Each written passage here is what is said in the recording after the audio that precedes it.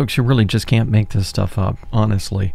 So the New York Post is saying today that Rudy Giuliani was served with Arizona fake electors indictment during his 80th birthday party bash in Palm Beach at Mar-a-Lago, also known as Bayou L'Orange. It says that Rudy Giuliani's 80th birthday bash in Palm Beach was stormed like it was Normandy, as the former New York City mayor was served with notice of his Arizona indictment, sources told the Palm Beach Post. In front of nearly 75 guests, 2 officials with Arizona's Attorney General's office arrived at the shindig around 11 p.m. to hand Rudy Giuliani the papers in the case, alleging he and 17 others were involved in a plot to overturn the 2020 election, sources said. Some partygoers started screaming, and one woman even cried as Rudy Giuliani was served. Now, it's told that he had just finished singing New York, New York.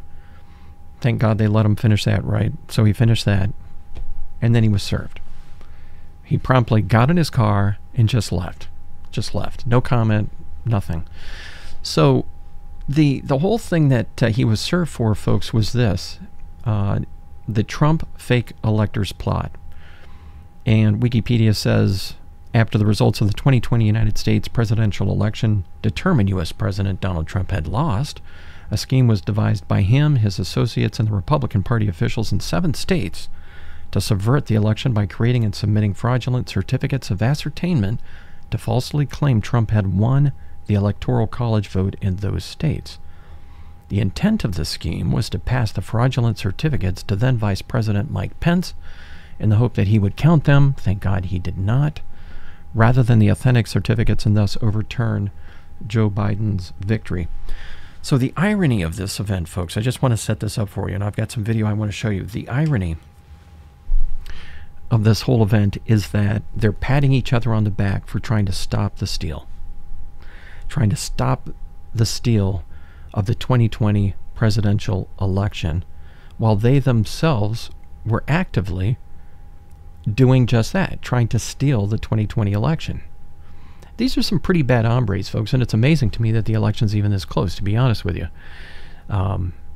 You know, as I said, you've got Steve Bannon that was at this event. You've got Roger Stone, complete with his Nixon tattoos on his back, for God's sakes. And it's just amazing to me that these people did try to subvert the 2020 election, and let's face it, they're probably going to try to do it in this election that's coming up. The whole time they're doing that, they're accusing the other side of doing exactly what they're doing. You see how that works? Why are we this close in the election, folks? Why are we this close? So I've got this clip that I want to show you. So this is the arrival of Steve Bannon to the event. And take a look at this. So the pretty black lady on the left here, she makes a face.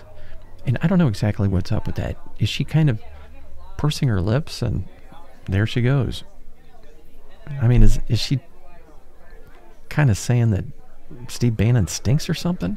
I mean, so there he is. Steve Bannon, large and in charge in more ways than one. He's got his pens in his top pocket there. Why does he have 5 pens? Does he? I mean, there's something not quite right there. Not quite right. And then he sat down with Rudy Giuliani at the table and said that. Right, and I gotta tell you, right now, this is how dangerous they know this guy is. They have every instrument of state power to crush Rudy Giuliani, to bankrupt him, to put him in jail, to smear him. We're not going to let it happen. Yeah. They did. Not only are you too good a man, you're too...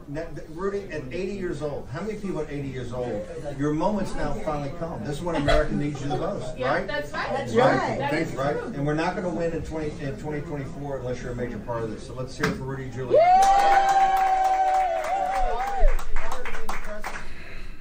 So, folks, he proceeded, as I said, to go up and say New York, New York, and then was served the paperwork.